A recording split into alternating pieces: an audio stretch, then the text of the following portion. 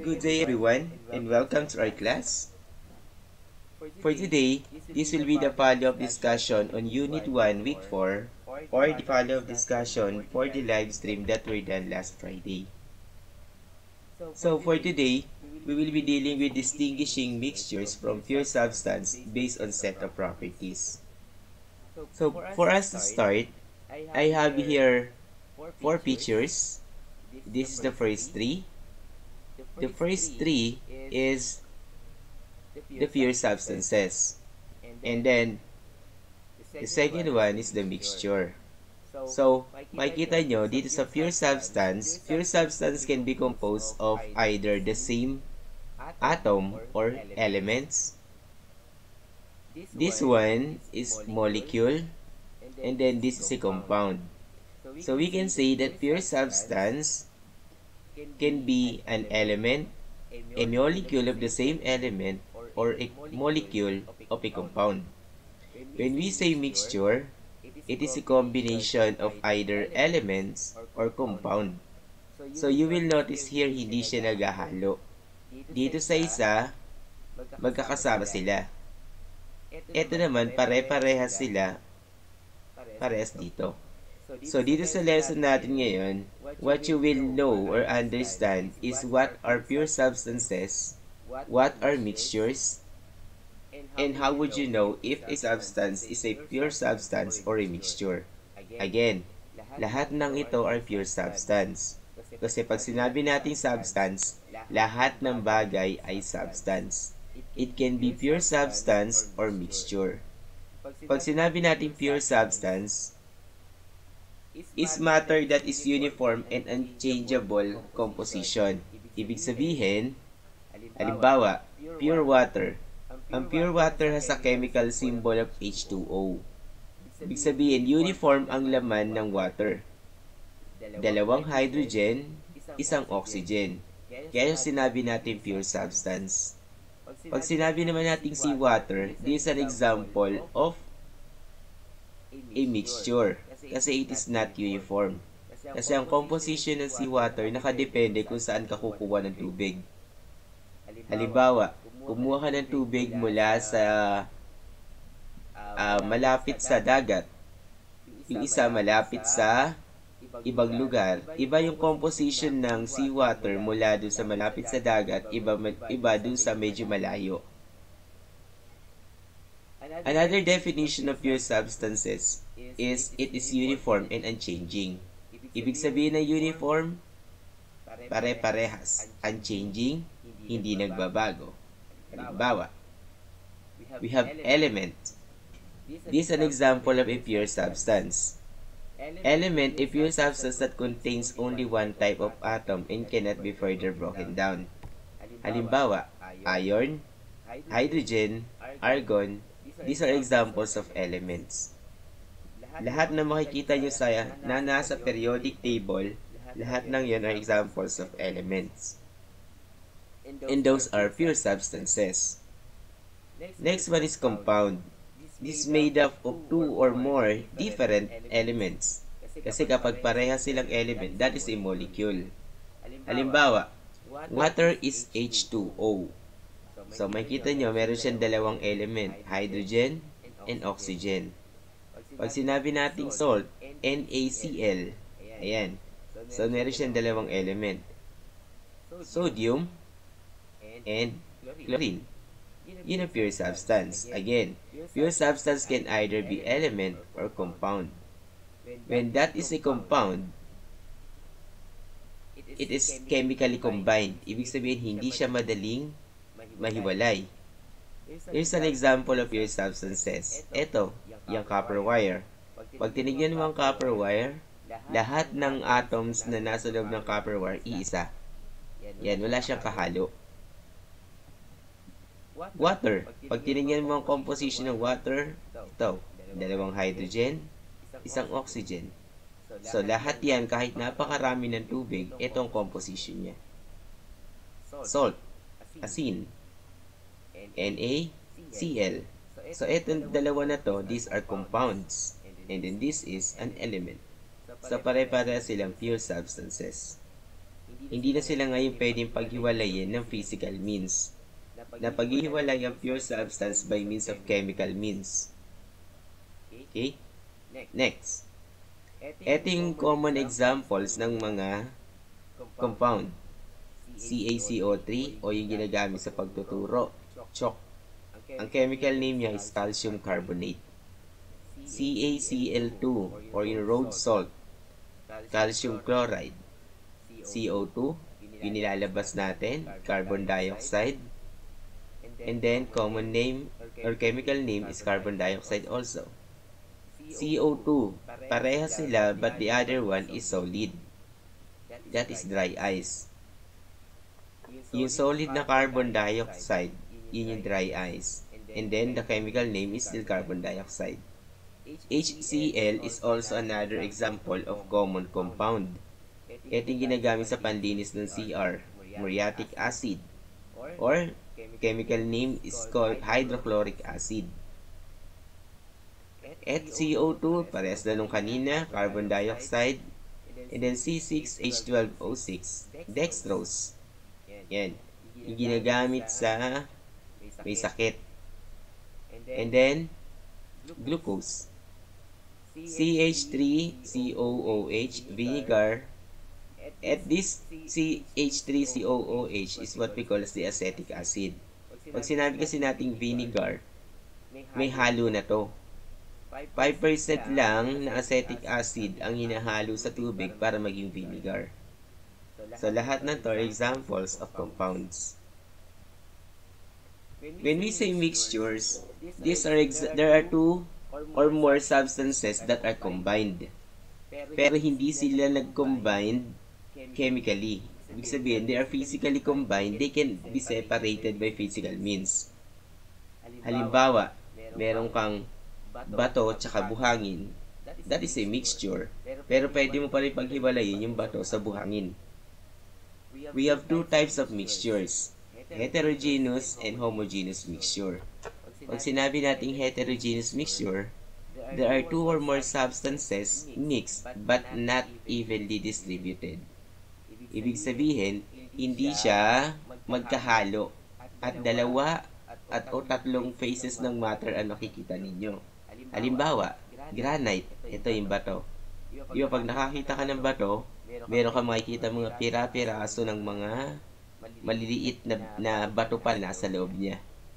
So, ibig sabihin, mixture siya kasi gawa siya sa dalawa o higit pang substances pero hindi siya magkahalo talaga.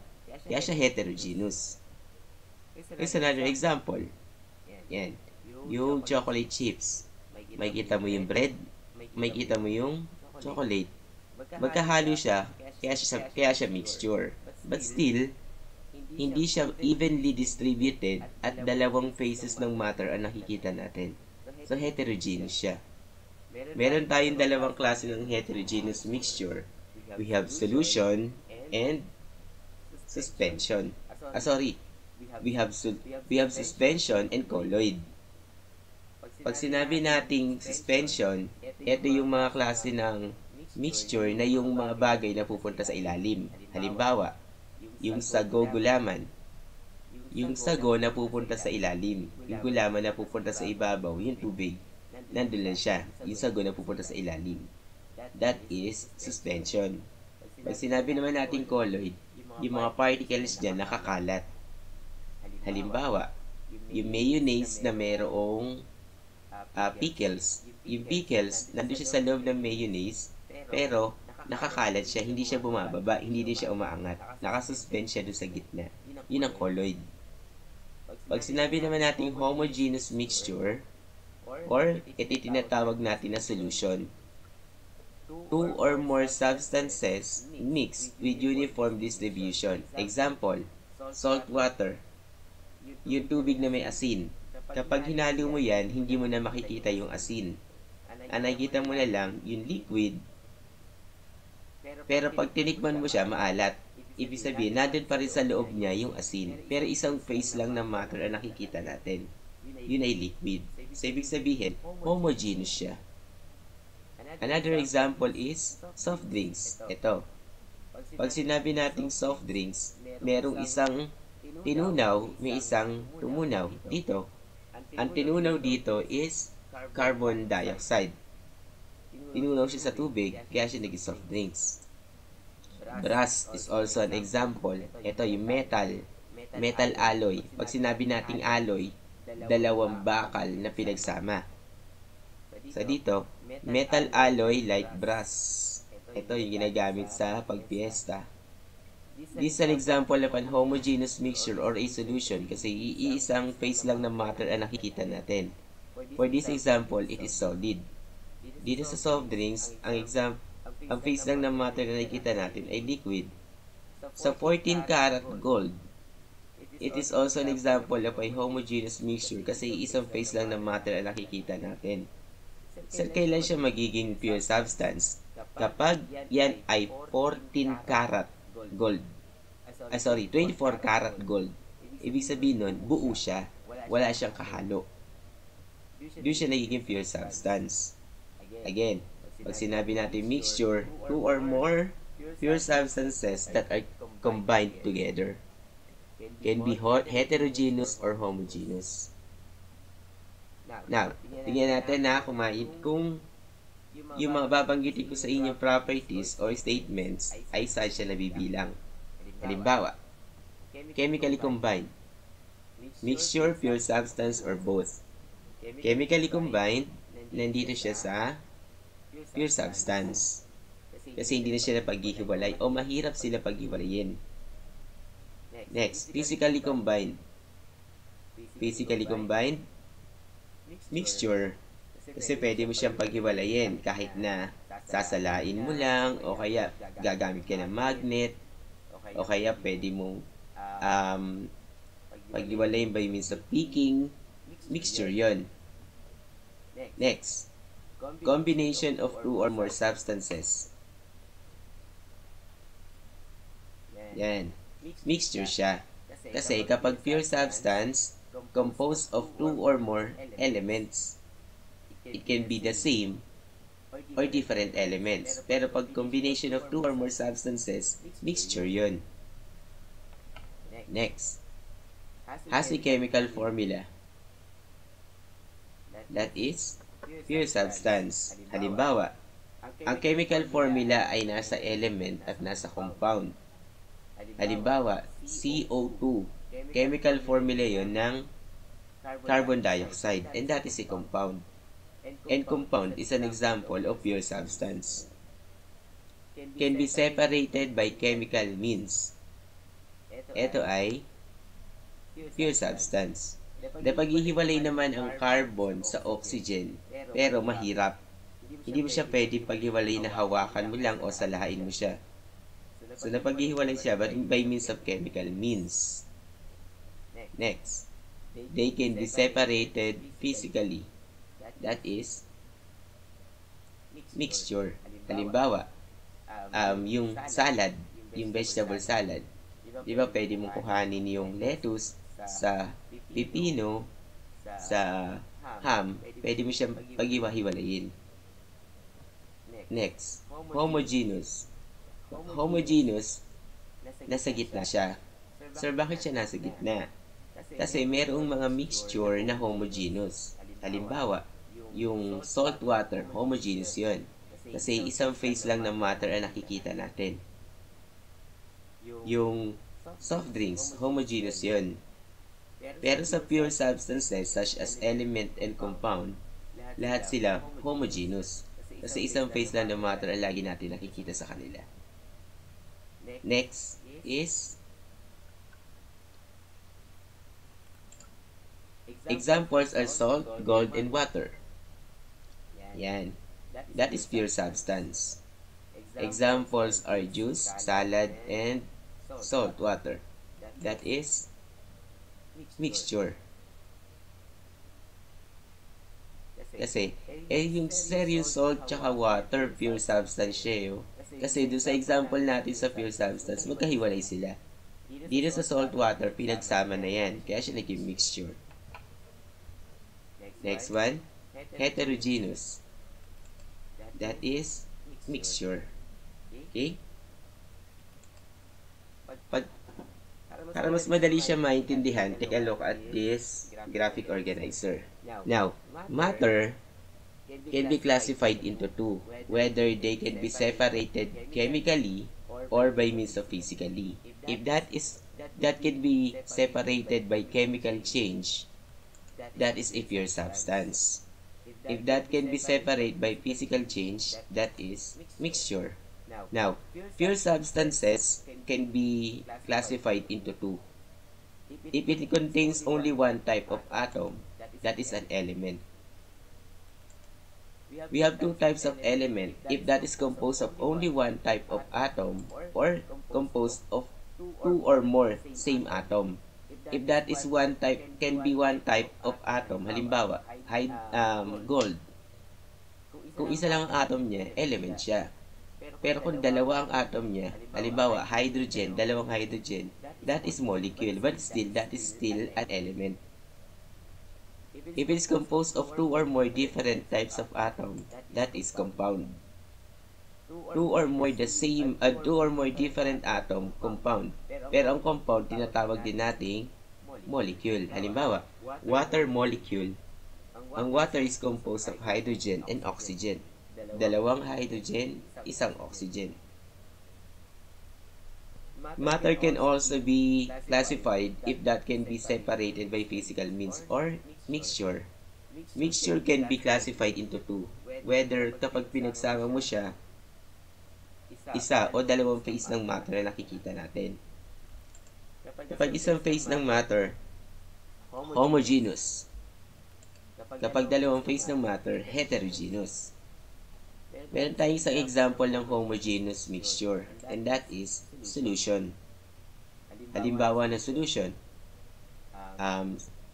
naghalo ka ng tubig, ng asukal, tsaka tubig. So that is solution. Kasi pag hinalo mo siya, isa lang ang nakikita mo, liquid. Nawawala yung solid na sugar. When we say heterogeneous mixture, example yan is suspension. Tulad yung nabanggit ko kanina, yung sa gugulaman, pag suspension kasi napupunta sa ilalim yung mga particles. Yung sago napupunta sa ilalim sa gugulaman. And then, colloid. Colloids an example of an heterogeneous mixture. Hindi siya completely na naghahalo kaso yung particles niya ay nakasuspend. Tulad ng binigay ko example kanina, yung mayonnaise na mayroong pickles. Yung pickles, hindi siya bumababa, hindi siya tumataas, pero nandun na siya sa gitna ng mayonnaise, nakakalat siya. That is colloid. Again, sa pure substance, example niya are elements and compound. Sa mixture, ang example niya ay homogeneous and heterogeneous. Tingnan natin ako, naiintindihan ninyo.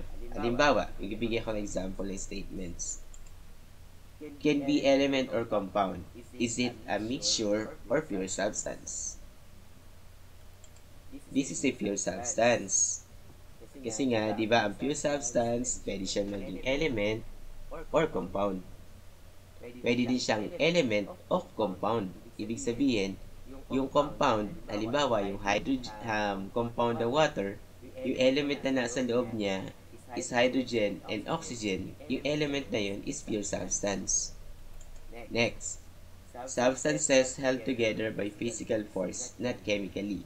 This is mixture. Why?